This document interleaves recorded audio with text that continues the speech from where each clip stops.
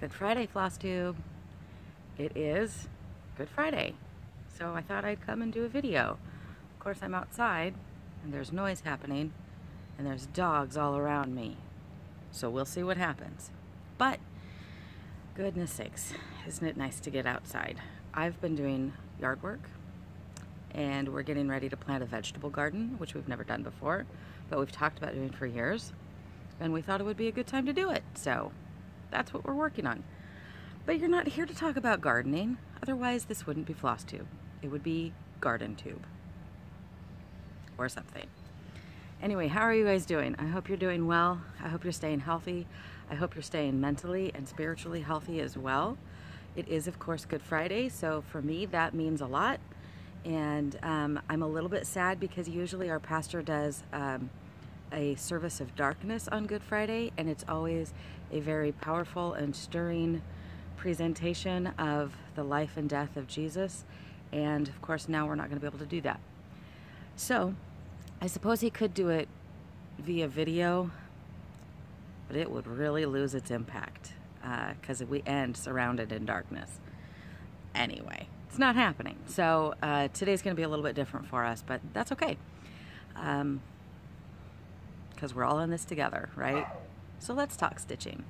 So first of all, I have, in this whole like quarantine time, at the very beginning, I started, like before even stay-at-home orders were in place, I think, I started this piece, and I have since finished it. I wish I could tell you who it was by, but I cannot, because I forgot to grab that paper. I'll try to find it and put a link below, but or put her name or whatever below. Anyway, it's finished. I have a whole stack of things that need to actually be like fully finished. We'll see how that goes. I don't know that I've worked on, sorry, all my stuff is down there, so I keep squatting. I don't know if I've worked on this one since we've been in quarantine, but I'm gonna show it to you anyway, just in case. I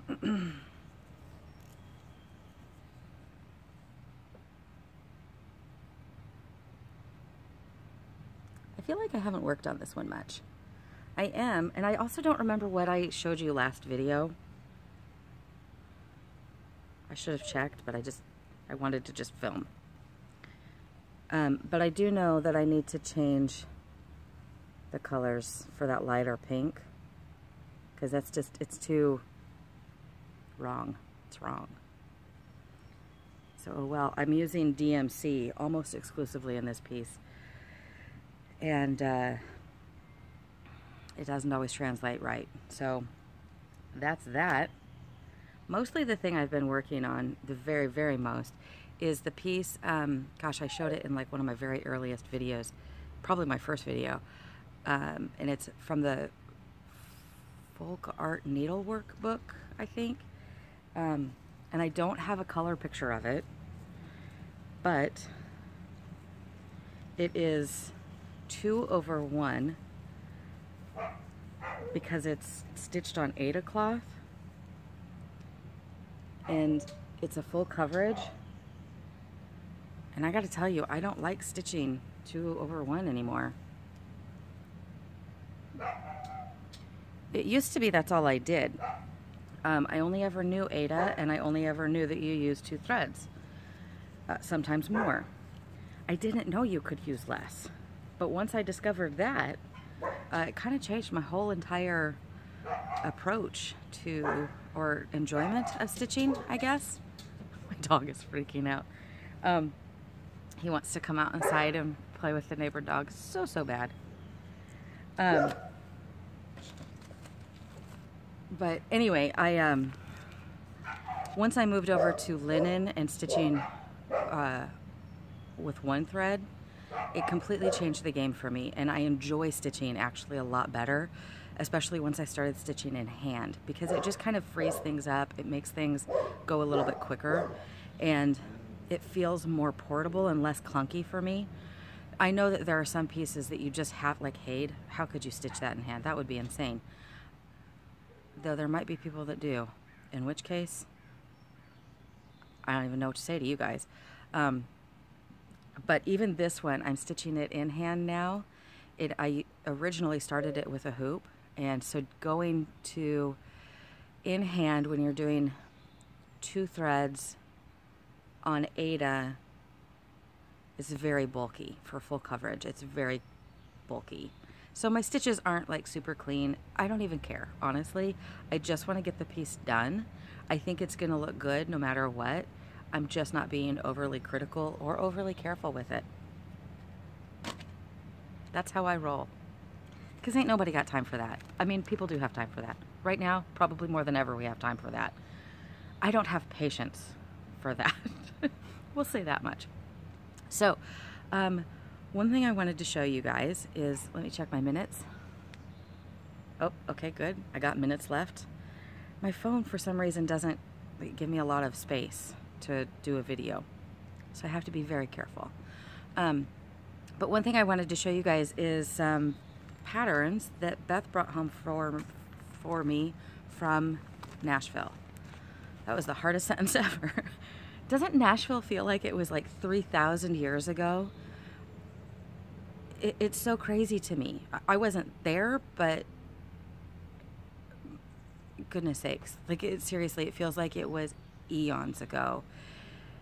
And really, I think it's been like a month. A lot has happened in a month. I know it was before all the stay-at-home orders happened. And I think we're in week 3, like the end of week 3 for that. Goodness sakes. Because I wasn't sure that Miss Beth was going to be able to come home. And that was going to make me sad. But she did. So yay. And she brought me presents. So that's very cool. So here they are. From Stephanie at Lindy Stitches. As for me, I am poor and needy, but the Lord takes thought for me.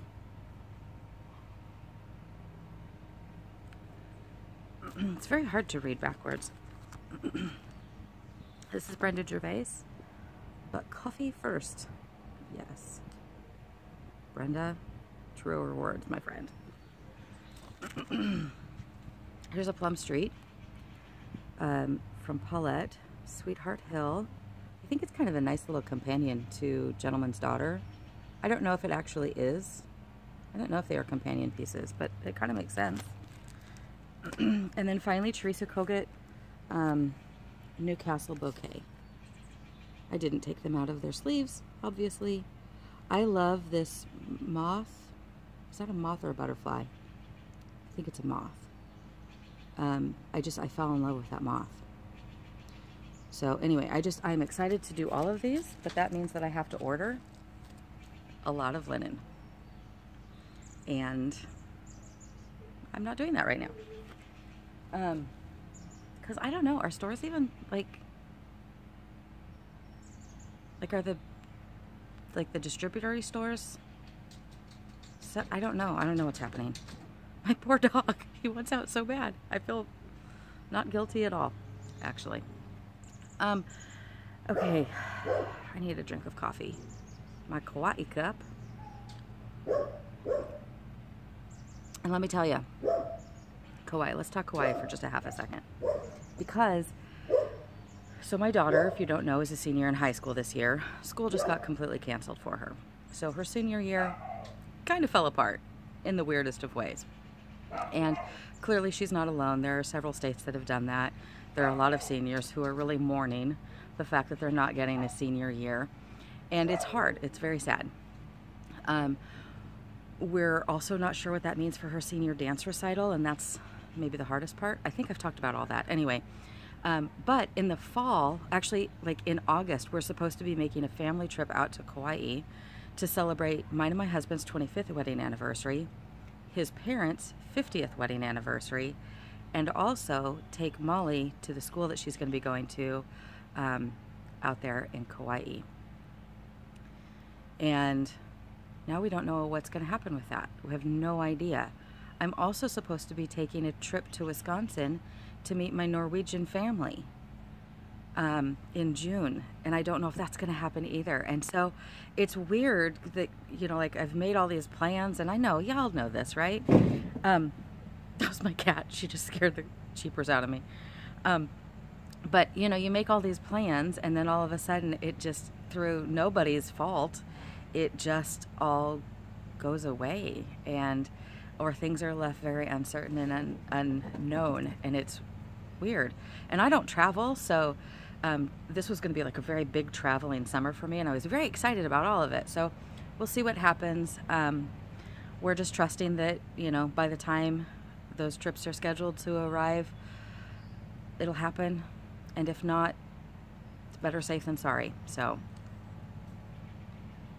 finally, no, not finally, second to finally, I wanted to show you a thing that, so I put a call out to my local friends here to see if anybody had any hand sanitizer, because I don't have any, and I can't find any, and it was stressing me out just a scotch. So I had a lot of friends comment, and I had one friend who said, hey, I can bring you some. And she did. The next day, she's like, I'll leave it on your doorstep.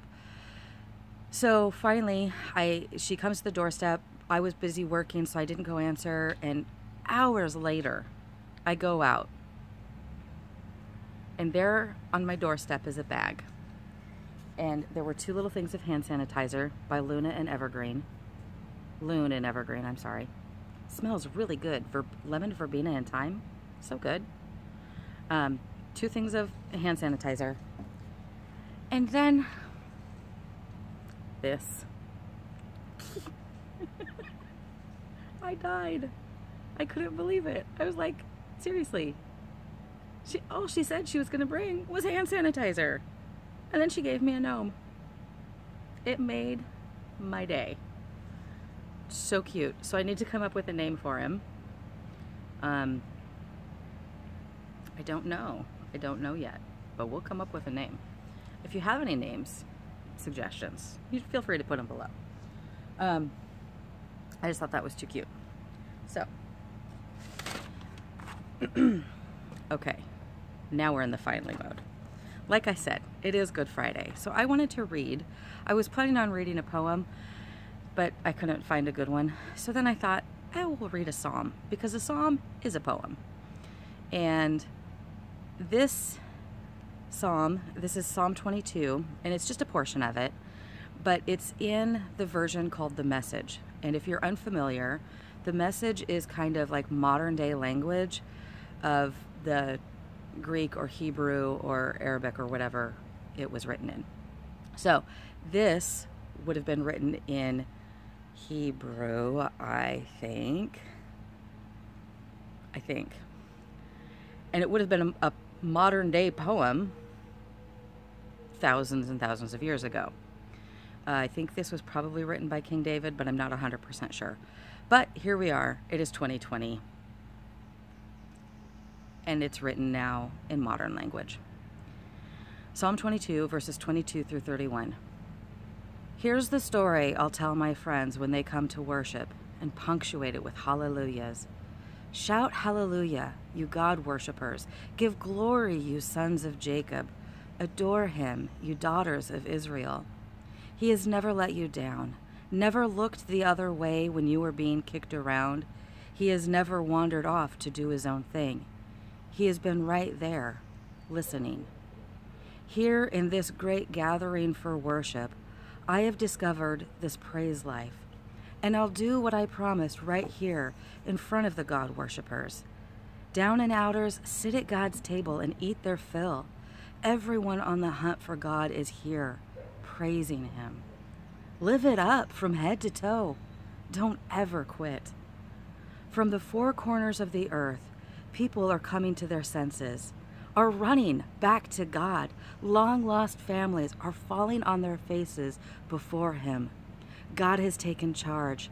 From now on, he has the last word. All the power mongers are before him, worshiping. All the poor and powerless too, worshiping, along with those who never got it together, worshiping. Our children and their children will get in on this as the word is passed along from parent to child. Babies not yet conceived will hear the good news that God does what He says. I found such comfort in that this morning. Because times are scary, times are weird, times are uncertain. But God is faithful. And that gives me confidence. That gives me security. That gives me assurance that no matter how shaky the ground might feel, the God of all creation, the God of the universe, the God who created me, who designed me for a function, for a purpose, for a reason, He is in control. He's got the whole world in His hands. I don't need to worry about it. I need to be kind. I need to be compassionate. I need to extend grace and patience. And I need to love people around me. But I don't need to panic. I don't need to fret. I don't need to question the security of my future, because my future is found in God. Friends, I want to just encourage you today, if you have nice weather, get out, enjoy it, even if it's just to sit in the sun for a few minutes and soak in some vitamin D. If you can, get out, take a walk, get your fingers in the dirt, play in the garden a little bit, call somebody you love and tell them that. Just go. Love. Spread kindness wherever you can. Even if all you can do is stay stuck in your home, you can still spread kindness right from there. All right, friends, I love you. Have a good Friday and have a happy Easter. I'll see you next time.